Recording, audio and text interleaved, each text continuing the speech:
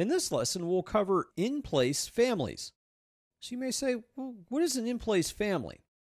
An in-place family is a specific type of family that resides completely in the model.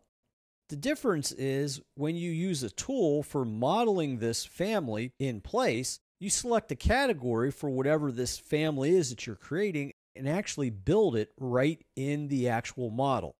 So when you do this, the ribbon actually changes. It allows you to create this family and the components of the family right in your model. It's important because in many cases you may need to actually create this or lay this out in the model so you can build it on site or in the model versus placing it and moving it and adjusting it after the fact. So how do we go about doing this? Let's go to the Structure tab.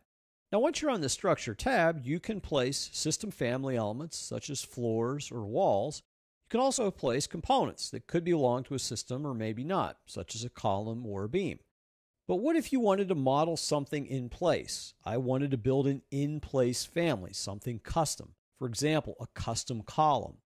I'm going to zoom in first of all so I can see this a little better. Just any area, doesn't matter where. Now I want to build a custom column because maybe it doesn't exist and I don't want to modify an existing column component. So how do I go about it? You actually model a column in place, hence the in-place family. To do that, in the Model area, click the Component dropdown. Then choose Model, In Place. This is actually the In-Place Family editor, allowing us to build a new family in place in the model while you see the model. First thing is, on the filter on the top, since we're using Revit structure, you can deselect the other elements or filters for the other categories. So we're only looking at structural categories. With that filtered, I'm going to choose structural column. So we're basically making a new structural column family, and we're modeling it in place in the model. With that selected, click OK. Now it's going to ask you to give a name to this new structural column family. I'm going to accept the default for this exercise, structural columns 1, but you could name it whatever you choose. Click OK. Doing so will change the ribbon.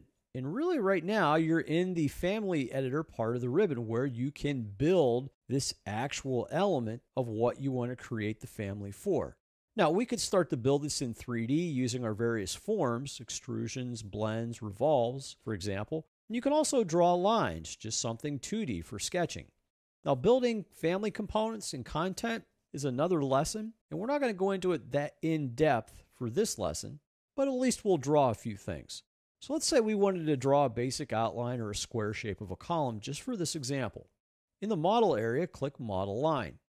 The editor will now change to all of your sketch tools.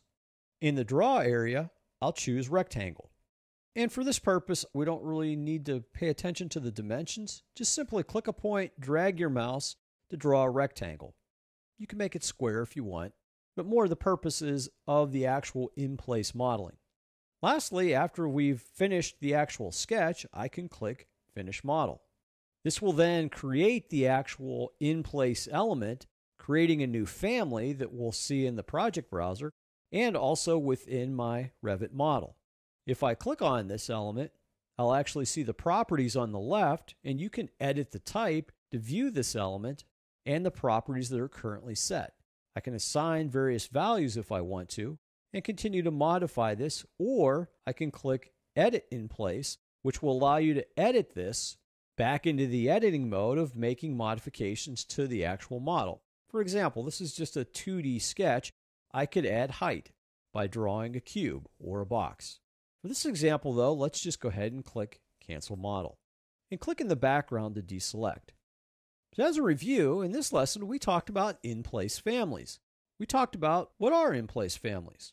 Well, in-place families are a special type of family that resides completely in the model, but you actually build it in place in the model. And you do that because you may need to adjust this or make a custom shape or a size. When you create this, you actually use the model in place technique. You assign it a category, and then you build the model according to what you want the design to be.